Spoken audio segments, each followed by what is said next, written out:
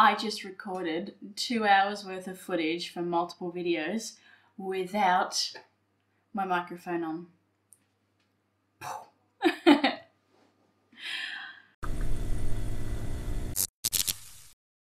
G'day guys, welcome to Now Beauty. My name is Tanya and I'm your personal little guinea pig, and today I want to talk to you about my 2021 wish list.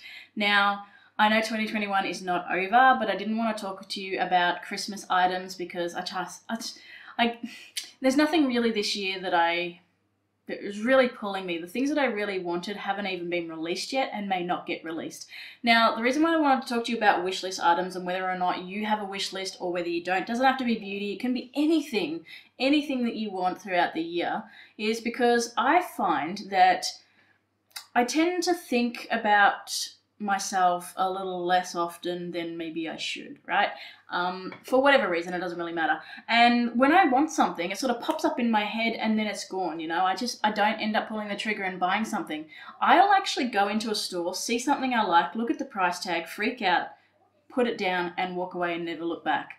But what I found that by having a wish list, putting it there, I found that, you know, I can look back on it and later pick it up and be excited, and it's been helping me with my mental health. And if my cup is full, then everybody's cup is full. So that's the reason why I have a wish list, and it's been working for me, and I think it's good, you know. Sometimes it also helps me be accountable too. I mean, if you're an impulse buyer, if you put something on a wish list and you keep it there for a little while and you still keep on wanting that, you know, a week later, a month later, even a year later, you know that, you know, you can pull the trigger and you're not going to have too much regret. But impulse buying, you buy it and then you've got this instant regret. Should I have brought that? Is it too much? Should I have waited? Could I have waited? Is it on special now? Wish lists can be really, really useful. And, very helpful too. Do you ever get to the point where people are like, what do you want for your birthday? What do you want for Christmas? And then you're just like, I don't know. Wish list. If you've already got a wish list, you can go, well, I have been wanting that. It's so simple. You've got the answer right there on your phone or on your notepad or whatever you use.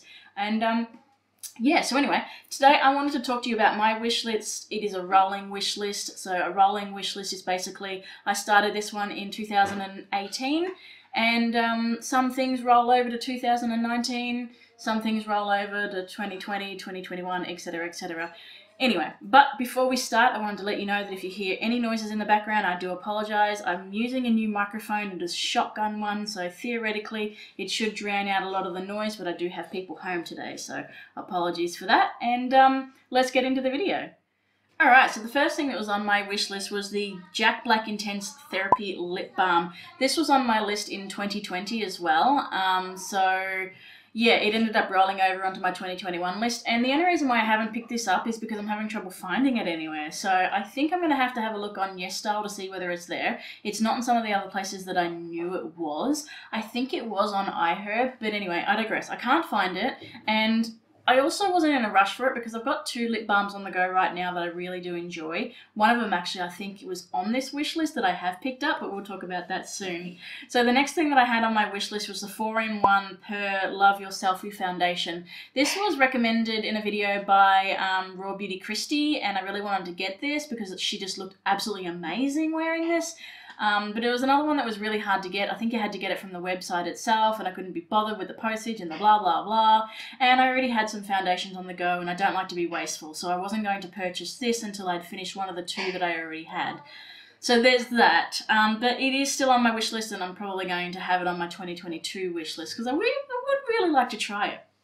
The next thing that I had on my wish list and still do and still will transfer onto my 2022 wish list is the Tatcha the Liquid Silk Canvas Primer. Now, I'm not normally a primer girl. I've tried quite a few. They haven't really done anything different for me, and I couldn't sort of justify the cost.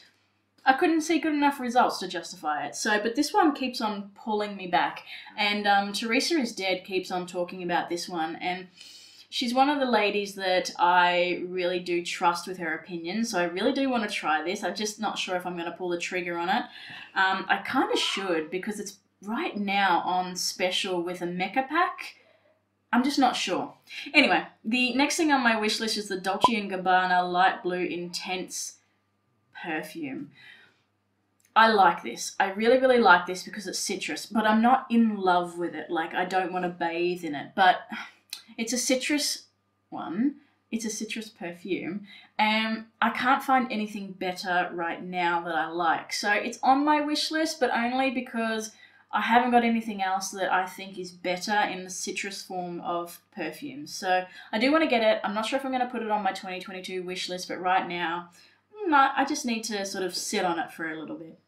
The next thing on my wish list is the Shiomura cleansing oil. Now, I don't care which one I try. Let's move over so you can see the pictures better. I don't care which one I try. I want to try them all, but they are really expensive and I'm not going to pay full price for it.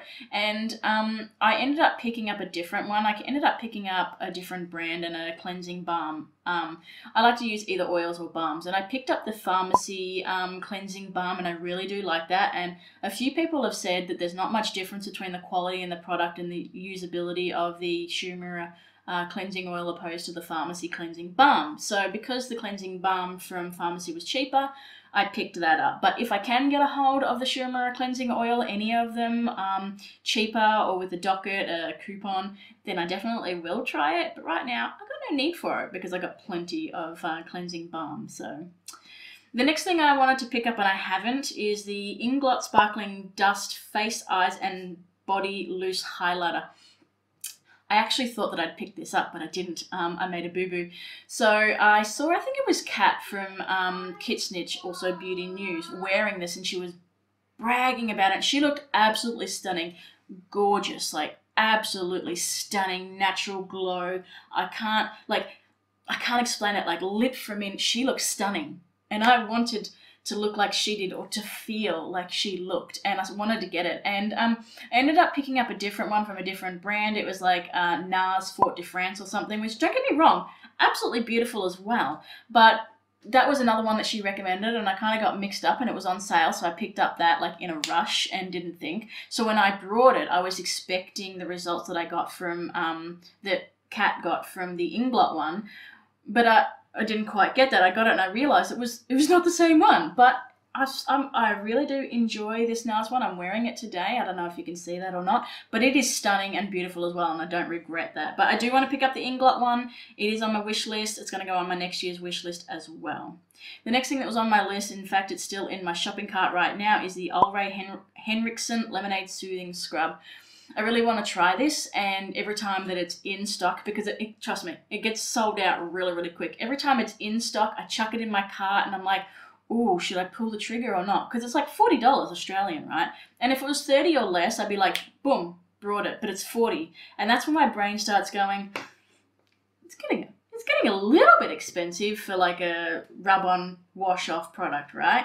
I know, it's probably silly, but then it gets sold out and I'm like, damn, I should have pulled the trigger. Anyway, I really do want to try this, and it's citrus. I mean, I've got to try it. I've got to try it. I want to try it. It's going to be on my wish list. I am going to pick it up. I'll let you know when I do. The next thing that's on my wish list, and I think that it might end up going on my wish list for 2022, I'm not sure yet, is the Wayne Goss face palette in light gold. Primarily because I need a face palette. All I've got right now is a Mecca contour stick, which I really do enjoy, and the Physicians Formula Butter Bronzer, which I don't enjoy because of the scent. So I really do want to try another sort of face palette, bronzers, contour powders, whatever. This one popped up and, you know, people are talking good things about it, so I am definitely interested. So that will probably go over to my 2022 wish list. I'm just not sure if I'm going to pick that one up or something else. The next thing that was on my wish list, which I haven't pulled the trigger on, is the Hourglass Ambient Lighting Universe palette. Look, when they were talking about this before they released it, I really, really, really wanted it. I even enjoyed the packaging, but I've heard some mixed reviews, and that's kind of made me a little bit nervous because, like, it's $100 or close to, maybe a little bit more in Australian. So I'm like, ooh. Now, I like the colours, I like what I'm seeing, I like the packaging, I don't like the price, but these mixed reviews are making me nervous. So I'm not going to pull the trigger on it right now, and I may not ever end up getting it, but it is on my wish list. It's still going to go on my 2022 wish list, but I need to sit on it for a little bit. I need to see how I feel for a little bit longer, because it's a fair amount of money for something that, who knows, you know. Anyway, maybe I just need to wait to find somebody more credible to me talking about it and see how they feel, and then I'll make a decision based on that. Anywho, the next thing that was on my list was the Huda Beauty Wild Jaguar Parrot, this bad boy right here. And I really like it, guys, but I've got like 10 eyeshadow palettes in my stash, and lately I have only been using one. A little bit embarrassing, but the last couple of years with this pandemic, I haven't really been playing around with a lot of makeup. I wanted to, but the mental health hasn't been there, or the need, the desire. I don't know what it is, but I really shouldn't be going out buying more eyeshadow palettes right now when I've got so much already. I mean, I know 10 might not sound like much to some people, but it's a lot for me considering that a few years ago I had one. And I've had one most of my life, you know. So yeah, I really do love this. I'm just not sure yet whether I'm going to pick it up in 2022 or not. But that one shade... Anyway, let's move on to some of the products that I have picked up, which is the NARS highlighter in Fort de France, which is what I'm wearing today, as I said previously. Really love this. Can't recommend it enough. I think it's stunning. I think it'll work for a lot of people, mainly fair-skinned ladies and blokes. But yeah, I really enjoy this. The next thing that was on my wish list, which I have picked up, was the Mario Badescu lip balm tube. I love this. It does have a slight taste of coconut to it, which I'm not a fan of, but it is so gentle, so light that it doesn't really annoy me that much. The whole family quite enjoy it actually, and it's a good formula. Yeah, I think it's good. I really do enjoy that. The next thing that is on my wish list was the Pixi Glow Tonic, which I have picked up, and I'm not going to give you any sort of recommendations on it because when I tried it the first time, I tried it with the Pixi Milk Mist at the same time, and one or the other product had a really bad effect on my skin. I'm not sure which one it is right now, but I've had a break and now I'm currently trialing them again, and I'll let you know. But right now I'm a bit iffy about the product, so I don't know. But I did pick it up, and so it's off my wish list now. The next thing that I picked up, and I absolutely regret this, is the Bang & Body Firming Lotion. So I did a lot of research with this because obviously there was a lot of mixed reviews. People were banging all over it. People were talking about it all over Facebook, and the reviews were very mixed. You know, there was 50% of people saying they absolutely love the smell. You know, other people thought it was putrid, disgusting, horrible. Then there was topic of the price was too much, the product didn't go far enough, etc, etc. The product doesn't do anything. But I wanted to try it for myself. I'd heard a couple of people talking about it, and I was definitely disappointed. When I put it on my skin to begin with, I was like, ooh, I like the smell of this, right? But then after about 10 minutes, it started to make me feel kind of sick. And then I started to realize the amount that I needed to use to cover the parts of my body that I wanted to put on, and then I got what people were saying. It's definitely not worth it, the value-wise product. Yeah, I don't know, I'm just disappointed. I really didn't enjoy this product, and yeah, but anyway, I got it, and now I know, and now you know. Anyway, guys, the next thing that I picked up is the Ordinary Natural Moisturizing Factors plus HA Cream from The Ordinary. I enjoyed this. It is just as good as my regular moisturizer, but it comes in a bottle that's half the size, so it's kind of a little inconvenient. It doesn't have a pump, and it takes a little longer to rub in than my other moisturizer, which is why it's my second favorite moisturizer and not my first. But definitely give it a go if you want something that's pretty basic, does the job, affordable. It's nice. It's not scented. That's another pro. Yeah, what can I say? It's a good product, so give it a go. The next thing that I picked up was the Skin Iceland Hydro Cool Firming Eye Gels. I love these things, and they are always going to be a part of my stash. If I see them on special or whatever, I'm going to grab them. I think they're amazing. Yeah, so far, my favourite eye gels of all time. What can I say? There you go. Give them a go, guys. I think you'll like them. Let me know. The next thing that was on my wish list was the MAC Studio Face and Body Foundation, which I did pick up, which is what I'm wearing on my face right now.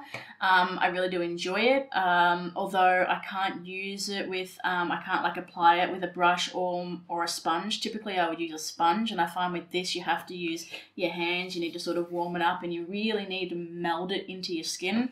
So that's kind of annoying, but I really do like it, and yeah, it seems to be working for me. I don't know, I guess. I wanted to try it mainly because a lot of foundations actually age me. They make me look older than I really am, and not in a good way, right? Because I've got bags, I've got wrinkles under my eyes, like it's absolutely horrible.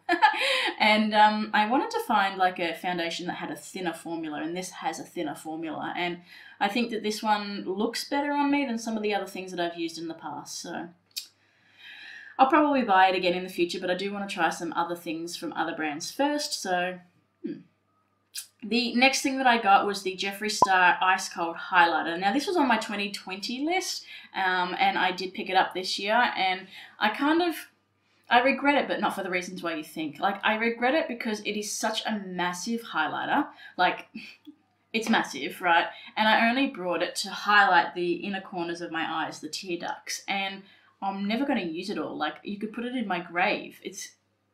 I won't be able to hit pan, not in my lifetime, not unless I end up using it like all over my face and my body, which is not going to happen, right? Because I don't want to stand out to the aliens. Like, I'm not, I like a little bit of bling, but not that much, right? So I love the product. I think it's amazing, but I really shouldn't have brought it. I think it's a little bit wasteful. So anyway, I did buy that, and I really do enjoy it. I just think that maybe I shouldn't have pulled the trigger on that one. The next thing that I got was the Jeffree Star Lip Scrub, but I didn't care what flavour I got, but then they had the Shane Dawson edit as well, and they had the root beer, and I was all over that. And, you know, I don't regret it. I love everything about it. When I first got it, I was disappointed because it was like such a little tub, but the amount that's in it, like, it is packed to the brim, and you don't need that much. It's going to last me a very, very long time too, and the price is pretty damn good as well. So I'm not going to complain. I really do enjoy that, and I do recommend it. And the next product that I had on my wish list, which I did pick up, was the MAC Painterly Pop, which was also on my 2020 wish list. And I picked it up. And the only reason why it took me so long to pick it up is because I couldn't figure out whether I wanted Painterly or soft ochre.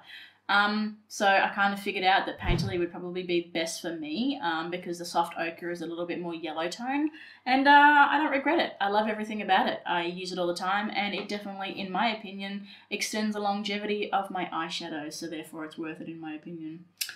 And the last thing that was on my wish list for 2021 was actually still on my wish list from 2019, which was the Laura Mercier Caviar Sticks.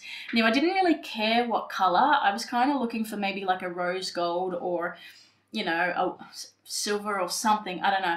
I kind of wanted to get it so I could put it on my bottom lash or even into the corner of my eyes just to sort of make it pop. And also so I didn't have to run a makeup brush underneath my eye with shadows, right?